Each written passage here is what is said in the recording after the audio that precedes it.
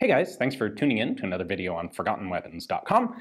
I'm Ian McCollum, and I'm here today at Morphy's taking a look at a French model of 1892 revolver. But this isn't a military example, this is actually a commercial civilian production example of the 1892. Now, the model of 1892, when it was adopted by the French military, was really a pretty revolutionary improvement in the military handgun of the French army.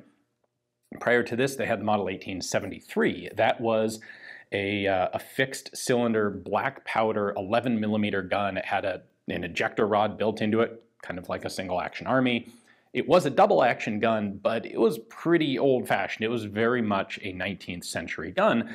The model 1892 was much more along the lines of a 20th century gun. It has a flip out cylinder, all the cases eject simultaneously. It uses the new smokeless powder, which in 1892 was still fairly new, having only been invented 6 years earlier.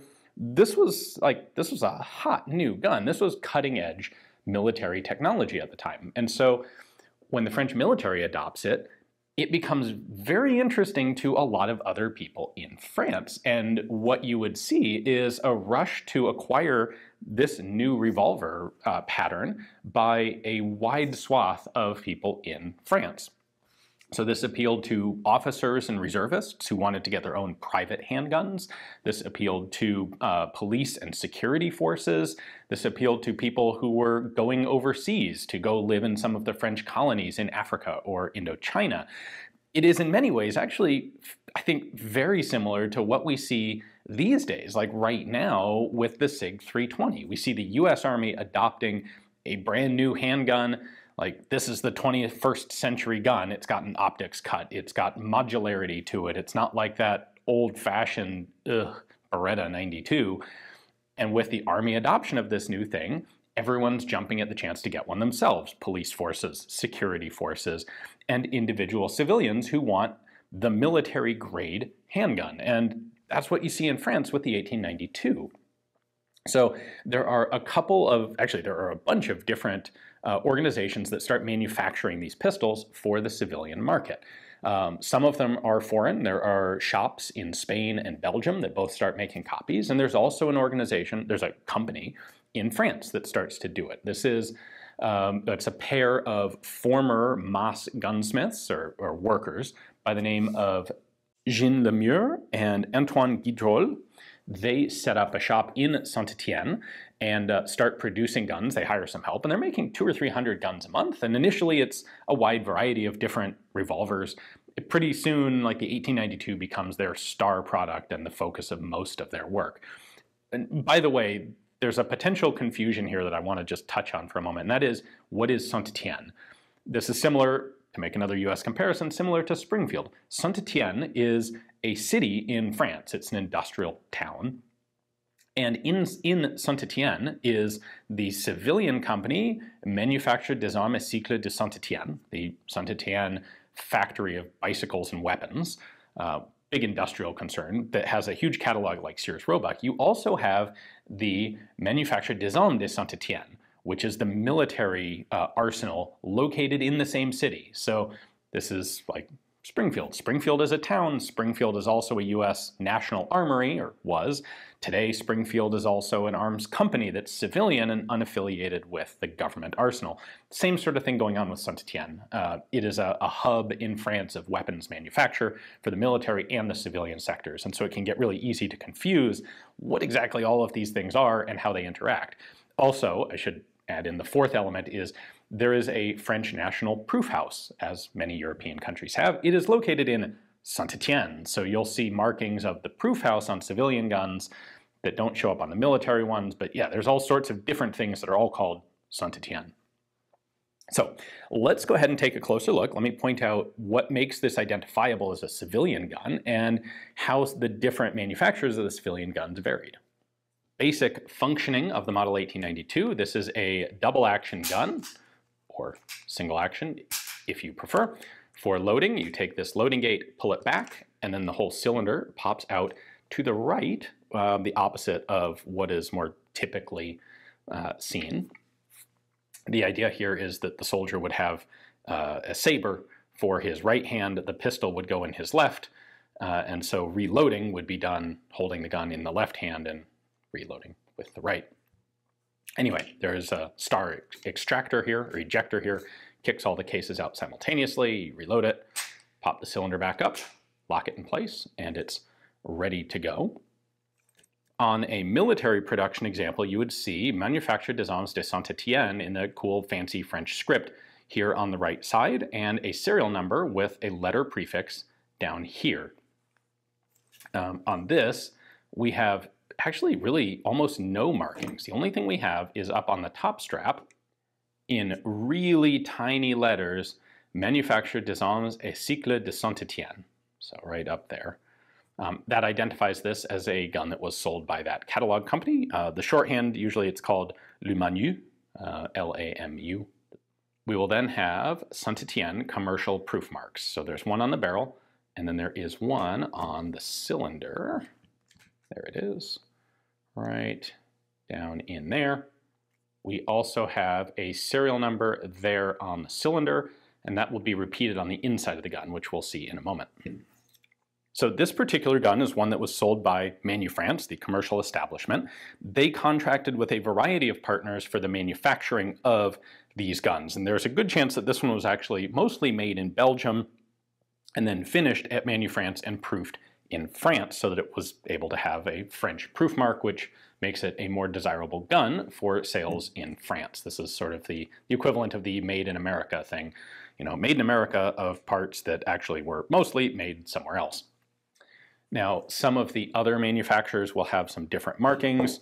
Guidrol and Lemur in 1900 added a marking here, Acier Forgé, St Etienne, which basically means forged steel, but in the very same style and script and size and location as the military markings.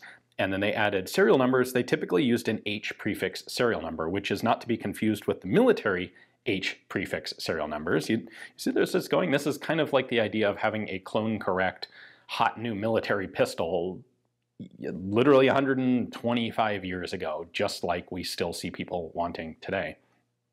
The Manufrance ones don't have any markings on the barrel. The military ones are going to be marked Model 1892 with a date of production, and the French domestic manufacturers started doing that a little later on as well. Now, the features out here that the two main features that allow us to discern this as a civilian gun, aside from the markings, one is here. This little screw is what holds the firing pin in the hammer. On the military guns, that is not a visible screw. It's a pin that is then polished over. So if you see this obvious separate screw, that's a civilian gun. The front sight is also distinctive. You can clearly see how this is a separate front sight, dovetailed in place. It's a sort of a fin style. The military guns, the front sight is forged into the barrel, and it actually has it's like lowercase I shaped. It's a vertical bar that has a larger round peg on the top. In general, the quality, the manufacturing, the materials, the fit and finish of the civilian guns were generally considered to be a bit inferior to the military ones, although that doesn't mean they were necessarily bad. For disassembly, we have a captive screw here on the side. Open that up, and the frame pivots open. This is just like the military version, and it is in here that we find our actual serial number. So actually it's on the cylinder as well, but then you'll find it on the frame and here on the inside of the side plate. For what it's worth, Lemur and Guidrol had their own sort of proof mark that looks basically, well, it's modeled after the lanyard ring on a revolver that they would stamp up in here on the inside. So that can help identify those guns. Oh, and we've got a serial number on the grips as well. There is also a separate number, in this case it's 4455, marked on the cap there, and I believe that is Manufrance's internal inventory number. I've seen that sort of thing done on other types of pistols that were sold by Manufrance. So Manufrance started offering these in the mid-1890s. They would continue offering them through the interwar period, and unfortunately I don't know of any good way to actually date one of these specifically Manufrance guns. Some of the French-made ones were actually dated, which is helpful. Manufrance made and sold 32,000 guns like this over the course of their whole production. So this one was 24,000 and change. Probably that means a later interwar gun, but I don't actually have any specific data to say for sure. In total, there were about 366,000 military issue Model 1892s manufactured between 1893 and 1924 when they finally ceased production because they had enough. For civilian guns, the manufacturing starts almost as early. The first ones are, I believe, 1894, maybe 1896. And production will continue through into the 1920s again. Manufrance, the Manufacture des Armes et Cycle de St Etienne, will list these commercial revolvers in their catalogs at least into the 1920s, although I don't have an exact date when they did pull them out of the catalogs and cease sales. But there were a grand total of 88,000 of these guns proofed in France, civilian versions proofed in France, in addition to the 366,000 military ones, which gives us 454,000 total manufactured. Now that does not include copies made in Spain and Belgium that were proofed in Spain or Belgium. Those are usually pretty easily distinguishable. But the upshot here is this is actually, while the civilian guns are substantially rarer than the military ones, there was a really pretty substantial number of these guns being sold. They were really quite popular with a number of different elements of French civil society, as well as the military societies that weren't actually getting them issued by the army itself. So they were really interesting, sort of a side note to a French military collection because they are the military pattern revolver, just with a few little differences in features and markings. So I obviously think they're pretty cool just because they're French revolvers. But hopefully you guys enjoyed the video. Thanks for watching.